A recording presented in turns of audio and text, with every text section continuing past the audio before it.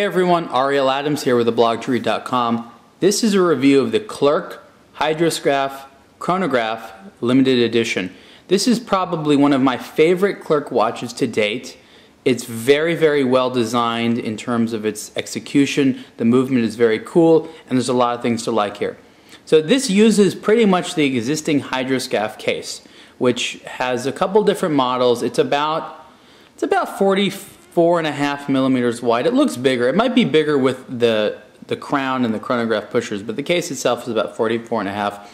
Even though it's a wide watch, I think it's actually wider than it is tall, and it does have these lugs that articulate like that.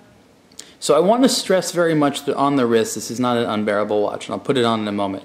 If you see this design element right here, that folds out, and you use this to turn the rotating bezel. It's supposed to be for safety when you're diving, so you don't accidentally do it. I think it's fun, and it feels like I'm winding a toy or something like that. I don't know. I like little elements like this. I love that they put in these little parts. It's not strictly necessary, but it's fun. The chronograph pushers are cool. They look really, really neat, and you can see how they are these solid pieces that connect over here where the actual pushers go in. Now the chronograph itself is a centrally mounted 60-minute chronograph. So you can see the seconds hand there, and there's a little hand there for the chronograph minutes. One of the subdials is for the seconds, and that's here on the right, and the one on the left is the GMT. So you have two time zones. There have been a lot of watches now that have centrally mounted chronographs as well as second time zones. There is the Mont Blanc Time Walker Twin Fly chronograph that has it. There has been a Carl F. Boucherer watch this year that has it. So this is sort of a popular theme right now, and I think it's great to have a combination of a second time zone and a 60-minute chronograph, because who really uses a 12-hour chronograph? I mean, people do, but I never have. And of course it also has the date.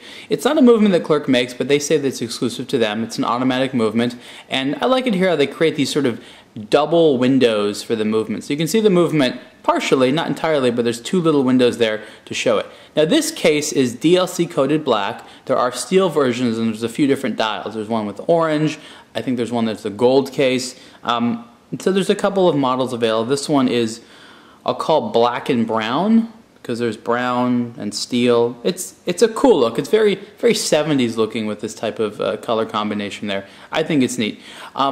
You can't smell it from here, but this strap, this beautiful rubber strap, is vanilla scented. And I showed it to someone, and they were smelling it, and what they actually said to me is it reminded them of what like Barbie dolls smelled like fresh out of the package. I didn't know this, but apparently Barbie dolls also have this vanilla-ish scent right out of the package. So when you open this, if you ever played with Barbies or you knew someone that did, tell me if you think the smell is the same.